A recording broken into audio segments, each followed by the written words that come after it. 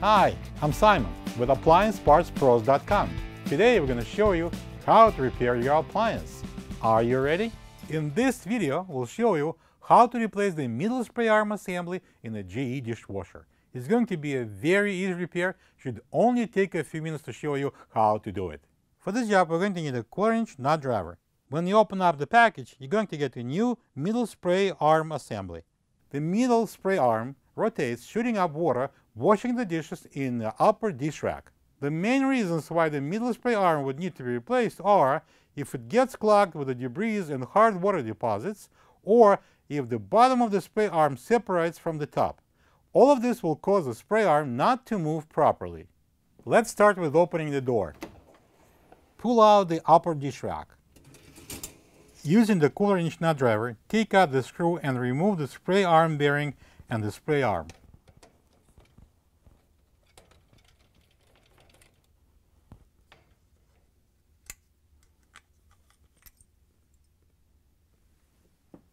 This is the old middle spray arm assembly next to the new one. If you don't have this part, you can get it from AppliancePartsPros.com. Place the bearing on the screw. Install the new spray arm with one hand, and then thread the screw with the bearing in with the other hand. Tighten it using the 1/4-inch nut driver. Push the upper dish rack in and close the door. Looks like we're done with the repair. No more dirty dishes. Thank you for being a part of another successful repair brought to you by AppliancePartsPros.com.